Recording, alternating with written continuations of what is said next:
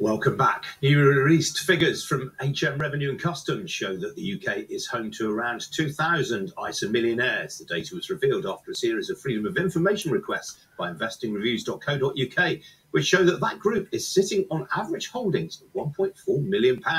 Around 60 of those investors hold pots of more than £3 million. Not a bad nest egg to be sitting on, is it? Well, joining me now is the UK's first ISA millionaire, the Liberal Democrat peer and Financial Times columnist, Lord Lee of Trafford. He became the first ISA millionaire back in 2003. John, very good to see you this morning. Were you surprised to learn that there were 2,000 ISA millionaires?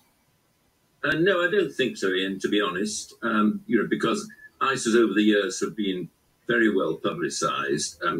PEPs, which were the precursor to ISA, were launched in 1987. So really, PEPs and ISAs have been around for maybe something like 35 years. And there's been a lot of publicity on them. And I'm not surprised that shrewder investors and those with a little more resource have taken full advantage of all the tax breaks and over the years built up quite a substantial nest egg.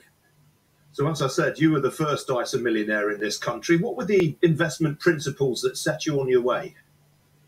Well, I've never really changed my overall approach. I tend to be a very conservative investor, so I'm only investing in companies that are already established, that are profitable, hopefully paying dividends, hopefully haven't too much debt.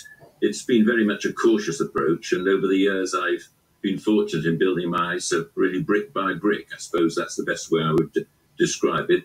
Over those 35 years, it's not been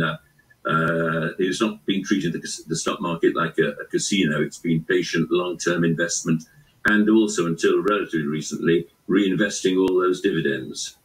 And the key thing for you is that primarily you invest in individual stocks rather than in managed funds.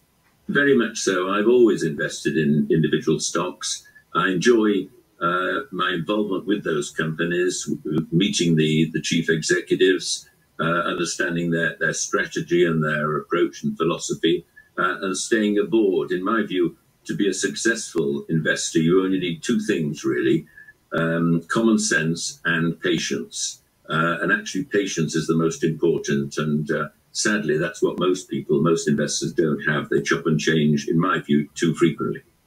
Do you think the government should be doing more to promote the attractions of stocks and shares ISAs? I mean, most people who have an ISA tend to go for cash ISAs, which is a bit of a waste of time, quite frankly, isn't it? Well, it's not something I would recommend.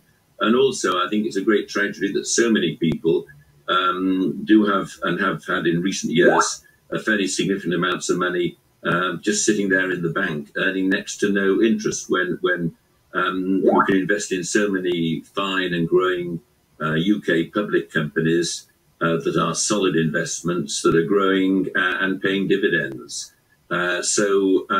Yes, I would like, and we've discussed this before, I would like to see television playing much more of a role in talking about the stock market and promoting the principles of stock market investment and bringing attractive investment opportunities to the investing public. I think it's a tragedy, for example, that my understanding is that the majority of young people, or there are more young people investing in cryptocurrencies than there are investing in the stock market or more serious companies. And I think that must be very worrying to government.